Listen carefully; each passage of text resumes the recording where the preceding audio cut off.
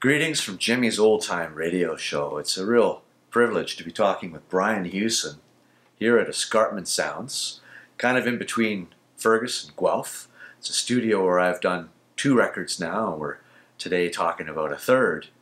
But we're also talking about a Canadian music legend, somebody that Brian knows well, or rather knew well.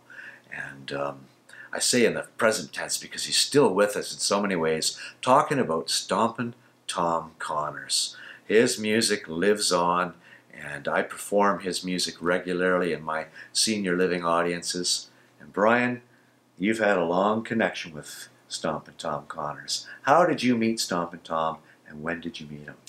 I met him, I think it was around 1987. I had a smaller studio in Acton, Ontario, and it was my first studio. This is the 3rd one now. And I had this small studio I just started, and the local paper had done an article on me because I was a new business in town. And Tom had just come out of retirement. He hadn't performed for 10 years. This, for anybody that knows his backstory, this is when he was really mad at the people from the Junos. Yes. And he had taken all those Junos back in a box and put it on their doorstep. Yeah. He was boycotting everything, and he thought, I'm not going to play, I've had it. Mm-hmm. And then he realized he wasn't getting the word out. Mm-hmm. Nobody, if you're silent, nobody knows what you're boycotting against. Yeah. So he decided it's time to get back out, let's get playing. So he took 10 years off, I believe. And then he decided to come back with a new record. And so he was looking for a studio to record in. And the studio he would use before that, which was in Norval, called Orchard, was busy at the time and said they couldn't get him in. And so he was looking for somewhere else, and saw an article on my little place, because it was a very small studio. It was maybe 14 feet long by 10 feet wide. It was very small, just with a sliding door in between. Yeah. And he saw the article and came out, and he looked around the little place, and he said, it's big enough for me, let's do it. He liked to keep things simple, didn't he? Yes. Came in, record straight off the floor. Yeah. Came in prepared. What you said about protesting the Junos is one of the real interesting things about Stompin Tom. He stood up for the people of Canada. He was a true patriot, and he stood up for the musicians. And his protest with the Junos, to my understanding, was because of the influx of the American influence into the whole Juno Awards system. So he was standing up for Canadian musicians because he himself, I know, felt like he was often pushed aside and didn't get as much radio play as he felt he deserved. But boy, oh boy, he really left an impression on the Canadian music scene. I specialize in concerts for senior living, and when I play retirement home concerts and I play Stompin Tom, say Sudbury Saturday Night up in Sudbury, or Tillsonburg down in Tillsonburg, or Bud the Spud out in PEI. These songs are incredible, the reactions that I get. Now, none of the songs I just mentioned were ones that you recorded, right? No, that was all before my time. Yes. But how many records did you do with him?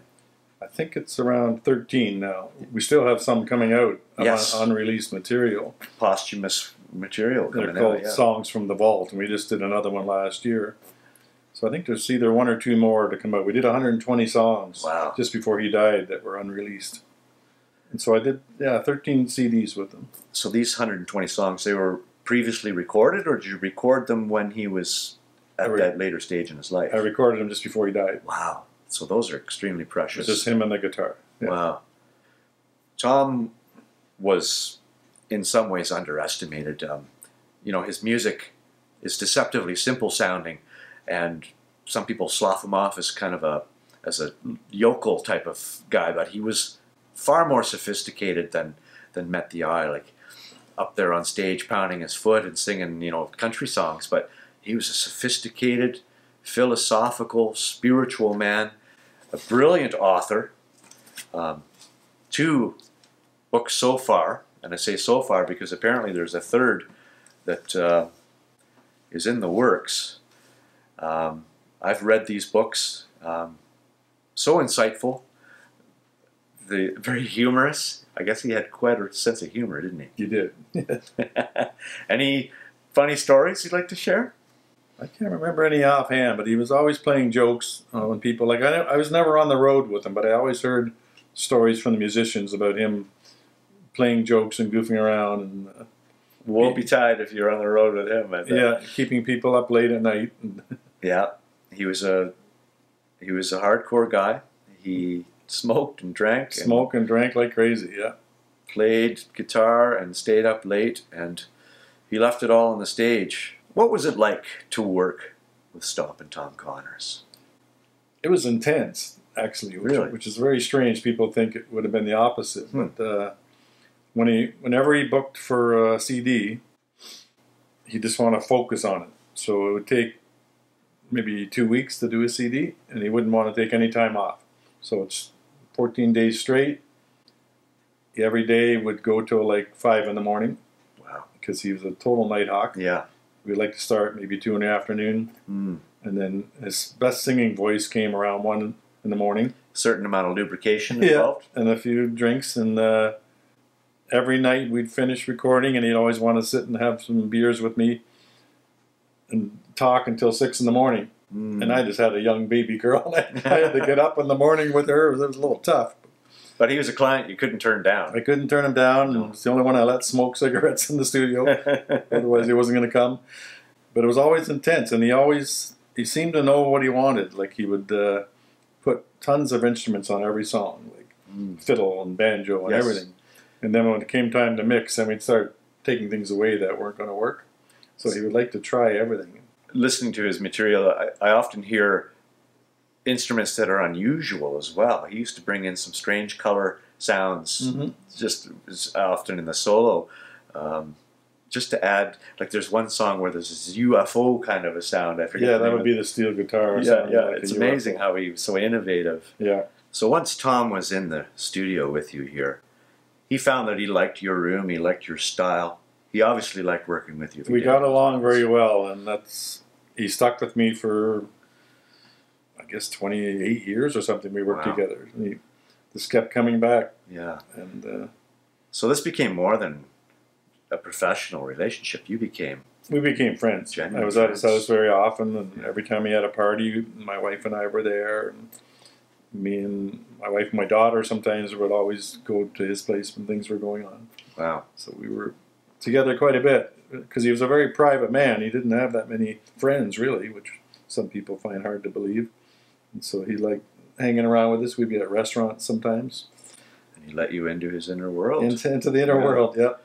Now, didn't one of you go to the other one's wedding? He was at our wedding, yeah. Was he your best man, or just at your wedding? Just at the wedding. Yeah, fantastic. Him and his wife came. That was great. What an honor. Because we had the wedding actually at my old studio. It was a stone barn. Okay. And the reception was there, and I didn't tell my friends that he was coming, and all of a sudden he pulls up in his truck, and everybody's going, great. With his unmistakable black He had the hat on. Yeah. He wouldn't take it off. He even wouldn't take it off for the Queen of England. She allowed it. It was a religious symbol. He got to wear it for the Queen of England. That's right. Yeah. Now, Tom had a really difficult childhood. Born in St. John, basically on the streets with his young mother, practically an orphan. And, well, yeah, he did become an orphan. He was an orphan. They took him away from his mom when he was like 5 or 6 or something. Just the most difficult childhood possible. Yeah, Did he talk about that? A bit. He would get into how horrible it was at the orphanages and then foster homes. And he finally got to be with a family out in PEI in Skinner's Pond when he was, I guess, around grade 8 or something. But he kept saying that, back then when people adopted a young boy, they mostly wanted him to do work. Yeah. That's why they got him. Wasn't there for the affection. Yeah, was there for the work. He said that his stepmom was a real cold woman. Yeah. And he liked the fellow, I forget his name, that he lived with. But he just said it wasn't the greatest times, and he just wanted to get out of there. He describes in his book trying to create some relationship with her, and just even to her dying day, he never really had any success. He never did, and he was so sad because he couldn't figure out why she wouldn't warm up to him. Yeah. Closest thing to a family he ever had. Yeah, it was. He was a lonely man, and he kept running away when he was a teenager, but it was on an island. Yeah. So the cops kept finding him when he tried to get the boat off. And there was no big bridge connecting PEI at the time. You had to hop the ferry and away you go, which he did ultimately do. And once he hit the highways, I think he was 12, 13 years old. Yeah. He never looked back. He crisscrossed Canada hitchhiking. And that became fodder for all of these incredible songs. Songs that really tell the story of everyday Canadian folk. Yeah, he told me times that he'd be there hitchhiking in the rain and people wouldn't be picking him up for days sometimes. Yeah. He'd be on the side of the road and have to sleep in the barn that he saw. Half starved. He'd go out and steal pies from ladies' windows. Yeah, I read that.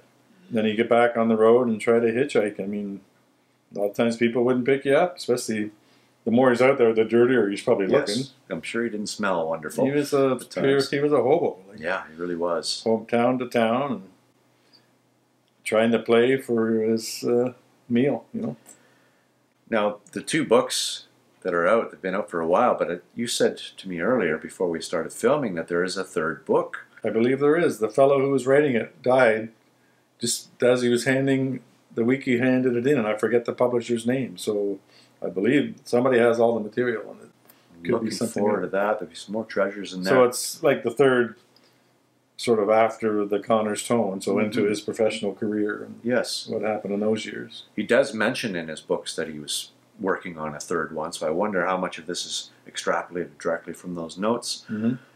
It's going to be a fascinating read. So you've been working on these posthumous releases, and you are in touch with his family still, right? Yes. Tell the world about these releases that you're working on. Well, they're all just Tom and the guitar, and none of them are originals. They're all old songs that he grew up with. So from the 40s, 30s, all that old country stuff that he grew up with. Influenced him. And the songs he loved. So we, between the family and the record company and myself, we put together what they want to put out. The last one we just did is just him and the guitar, but the previous one, a couple of years ago, we actually brought in outside musicians to play along with the tracks. So we had the Sheepdogs in and some bands like that. Fantastic.